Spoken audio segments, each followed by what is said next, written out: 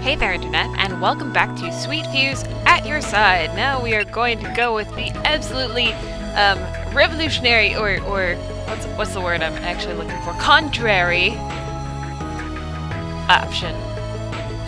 And going with Mitarashi when he specifically told us not to. It's gonna be great. It's gonna be a good time. I thought about it for a moment and decided I should go with Mitarashi after all.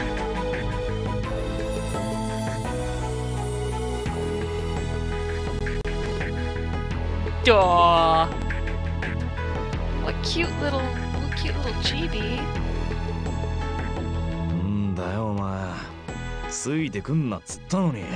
You did tell me. I just didn't listen. And I also feel responsible for what happened. Please, just let me come with you. I knew he wanted to be alone, but running off just felt wrong to me. I needed to take responsibility for his injury. Mitarashi sighed.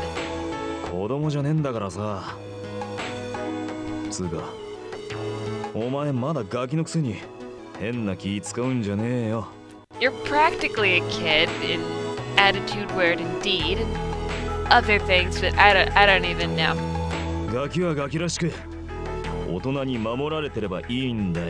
Okay, jerk, I am like, in this game, I'm like 18 years old. I can take care of myself. In this country, I can live on my own. Ow, what'd you do to me? I felt something thwack me on the forehead, and it was a moment before I realized Mitarashi had flicked me. He'd moved so fast I hadn't even seen it, which just makes me think that he's a demon. I mean, look at his hair, look at his ears. He's probably a demon. Awesome, we're at the office. While I was still rubbing the red welt on my head, Mitarashi jogged off toward the office. Good things. I'm not a kid. Well, I mean, I guess technically I am in school, but still! Adulthood is a state of mind, guys. Which is why it has taken me a very long time to become an adult.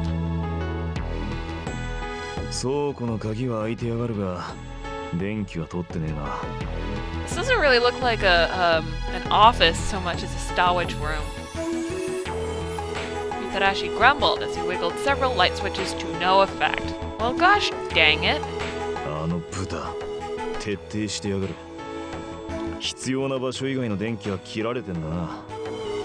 Probably. I mean, he probably doesn't want the electrical bills to just keep hiking up. I'll bet we can still find a first aid kit in here, though. Fortunately, there was a sliver of moonlight shining through the window romantically, which gave us at least a little illumination. And some mood. Anyway, I started to root through some drawers that looked like they might have what we were looking for. I'm sorry. I just feel guilty. Completely, yeah. His voice made him sound much closer than I thought he was. No! No, Saki! No! Don't! Don't!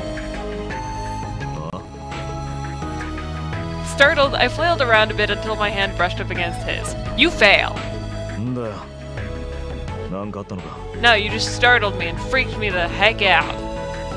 Back off. I doubt he thought anything of it. Someone with his profession probably touched lots of hands. And probably other things, Saki, you little girl, you. Now who's not a kid? I'm still just a high school girl, though. Touching some guy's hand is kind of a big deal. Oh, Japan. Oh, dearest. Okay. Oh, here it is! The first aid kit! I mean, not anything else. Nothing. Absolutely nothing. As I stumbled back from my close encounter, my other hand had brushed up against a box, the first aid kit he'd been looking for. Yay, fortuitous. Sure. You can't really do it yourself, can you? Actually, that is a good point.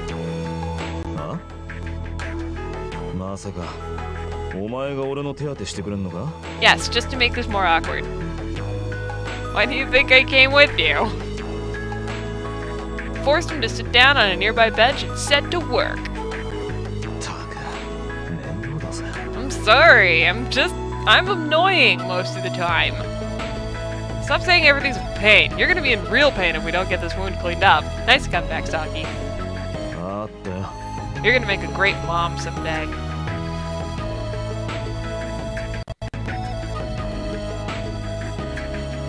Oh hey, shirtless CG.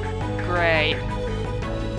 You win the race, Mitarashi! You got the first shirtless CG. He pulled off his jacket with an exasperated sigh, exposing the area where the arrow had struck him, as well as several other areas. Smooth, Saki. Smooth. With a V. What I wouldn't give for a working life right now. Oh, Saki. Saki, you pervert. Quickly soaked one of the cotton balls in anesthetic. This is going to hurt. As much as the arrow. Wait, what? What?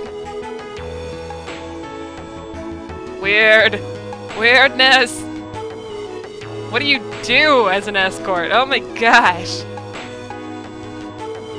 I had a cut treated like this once and it hurt like heck. Wasn't a quarrel wound though. Thank you so much for what you did back there, saving my life and things so that I can continue being the protagonist. Okay, now you shut up, because I am thanking you, and I'm being grateful. Look here, you jerk.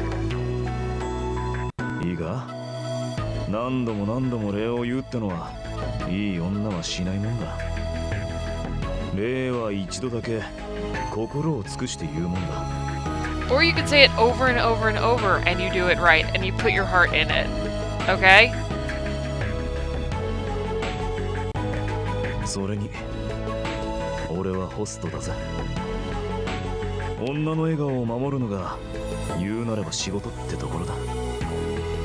That smile, though.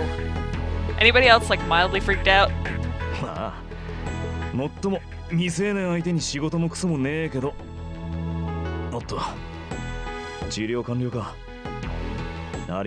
You should punch him. Punch him in the arm.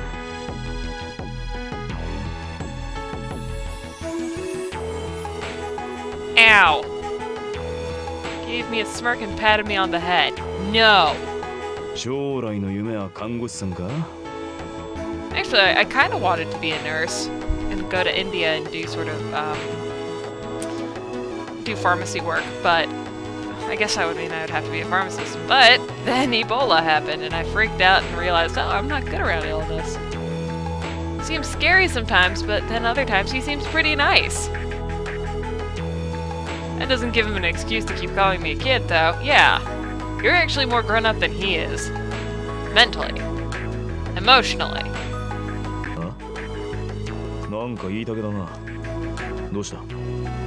I kind of want to punch you in the face. He paused as he put his coat back on to look at me, one eyebrow cocked. What should I say? My dream is to become a wife! No. Don't treat me like a little kid.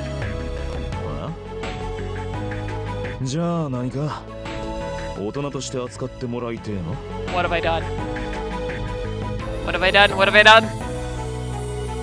What have I done? What have I done? What have I done?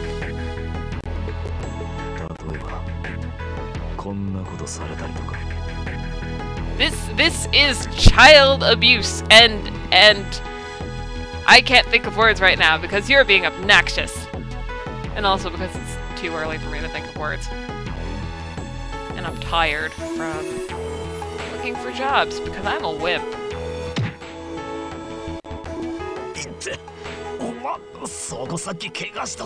Yes, you did what I wanted you to. You punched him in his arm. Sweet.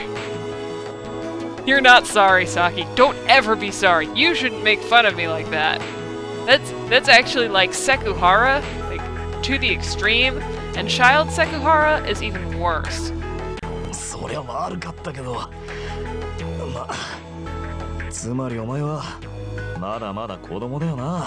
I'm fairly certain an adult would also punch you in the arm if you try to, like, get all Sekuhara on their butt. Their face, whatever, I don't even know.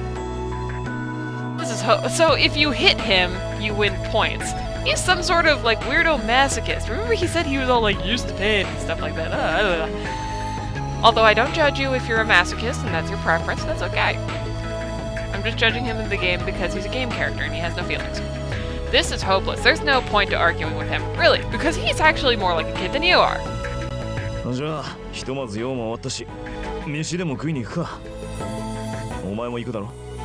Not particularly, but sure. Yeah! We ran back to the restaurant to find everyone else already there and proceeded to enjoy a delicious dinner. Alright, this is where we meet up with everybody else after we have made one of our decisions. Back at the four-way crossroads. Interdasting. Alright. So, we have helped out Mitarashi. We're a little bit closer to him. We're like friends now. It's cool. We will hopefully make other decisions in later episodes. Until then, thank you so much for joining me. I hope to see you again soon.